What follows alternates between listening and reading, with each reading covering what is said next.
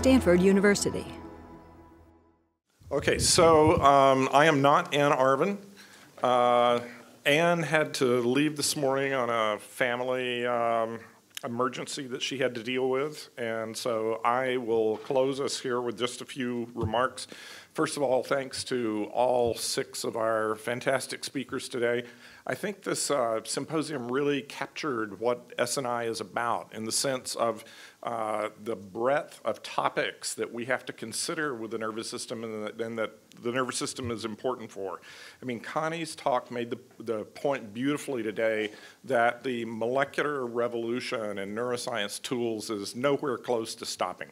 If anything, it's gathering momentum. As we went from calcium sensors to optogenetics to CRISPR-Cas9 manipulations and now to these new GFP manipulations that have increased our numbers of cell lines available, not cell lines, animal lines, mouse lines available that we can manipulate by a factor of 10. It's astounding what we saw from Connie today. It's amazing. And similarly, Mark Schnitzer's talk, I mean, I remember when Mark came to Stanford. Is Mark still here? It was, I don't know, 12 years ago or 13, 14 years ago. How long ago was it, Mark? 13 years. So I remember when Mark came and he was into these little endoscopes and trying to visualize neurons and, you know, with early calcium reporters. And Mark's lab has labored in the vineyard for so many years, really honing these tools, and much of what we saw from his data today from the hippocampus and the amygdala are really the fruits of that huge intellectual and time investment, and being able to see these population dynamics in the hippocampus, being able to see how stable ensembles are created out of statistically transient components. That was a really beautiful story, and we could also see from Mark's talk that the tools themselves are continuing to develop at that circuit level as well. So these are, you know, these are really significant advances. Keith Humphreys took us into, you know, the policy realm, which is way out of the comfort zone of most people in this room, but he clearly was rooting it in neuroscience, and I think that's a very important development for people like Keith who are involved and have a major voice in policy. Like a practice professional, you notice he didn't really tell us how he was going to vote or how we should vote on that marijuana initiative coming up on November 8th. He just tried to make it clear to us, you know, what the stakes were and what some guiding principles were. But I really appreciated that kind of talk. I mean, Tony, I'm a huge admirer of Tony Wiscori's work. I think its excitement and its potential is self-evident to everyone in the room. How far we can push this, how rapidly, because as Tom said, all of our clocks are ticking, and anything that can help maintain brain health during an aging process across the lifespan or promises to do that. We want to know those molecular factors as soon as we can. Helen is, you know, I have so much respect for Helen because Helen Bronte Stewart goes to the clinic every day and deals with real people with real diseases. And she's trying to bring science to do something about those diseases, and that just has my ultimate respect.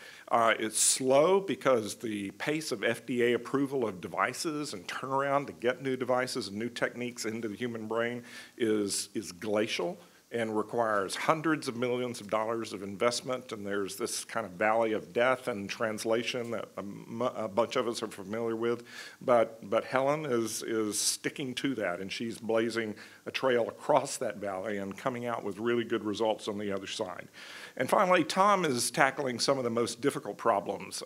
You know, with the technical revolutions that we have and the data that we're going to be able to acquire, what are the data sets that are most critical to understanding the foundational principles of how the nervous system works, and how can artificial systems shed light on that? How can biological systems shed light on artificial systems? I once heard Bob McLaughlin, who some of you have heard me tell the story, who's a Nobel Prize physicist here at Stanford, is a theorist, actually, one that shared the Nobel Prize for superconducting, early work on superconductors. And he talked to a bunch of us neuroscientists in the early gush of enthusiasm at an NSF meeting about the brain initiative. And he said, you know, about all these new techniques and all these, you know, petabytes and exabytes of data we were going to get. He said, be careful what you wish for. At the end of 10 years, you may have disks and disks full of data and simply be 10 years older. And that is the problem that Tom is trying to address, and that many people in this room in computation and theory are trying to address. What do we actually do in an intelligent way with data sets that complex where human intuition is certainly going to fail, and what principles and what techniques can we use to guide us through? So I think we've visited all of these areas today, and that doesn't exhaust what's going on in contemporary neuroscience, but we're planning another symposium next year, and we'll go along with that. And finally, I just want to mention the Smi Quote Winners. We get wonderful speakers in these symposiums. They're inspiring people who've put decades of their lives into trying to do something significant. But all of us who speak in symposia like this know that, a lot of, most of the work and a lot of the real intellectual inspiration is done by students and postdocs in our labs. And I think our Quo Awards award winners today were a sterling bunch, and that really highlights how much we appreciate the work that is done by the people who will create the future of this field. So we're going to close the symposium now. We will have some wine and finger foods and great intellectual foods and posters on the lawn downstairs. And fortunately, this is today and not tomorrow, because tomorrow it would be raining at this time. But it's a lovely day for socializing and seeing some of these posters. And Tanya, I have some thanks that I need to give. Please bear with me one more moment where I don't want all those supplementary slides. There we go. So I really want to thank the SNI staff, the Neurosciences Institute staff. So Tanya Raschke is a member of the executive committee, but she is as most of you know, our associate director for operations, and she works tightly with the SNI staff, and many of you have gotten emails from some of these people who work tirelessly on our behalf. Rula El Asmar, Kathy Lau, Taylor Miller. Amy Adams has been hugely important. She's in communications, has actually been promoted to a new place in communications, and we've kind of lost her, but she's looking out for us. And Amy has written some beautiful stories and done some beautiful social media things on behalf of you and SNI over the last few years, and we're glad she's staying at Stanford. Those last two names there, Mara McGinnity and Patrick Guttridge, are our colleagues in the Office of Development who are working very hard on fundraising for the building, for the Big Ideas program, for our postdoctoral fellowships, for everything that we're able to do, and we wouldn't be able to do much of any of it without them. Others who helped today, you can see their names down below. I won't go through them one at a time. But Susan Matthews was particularly helpful in putting together a lot of the details.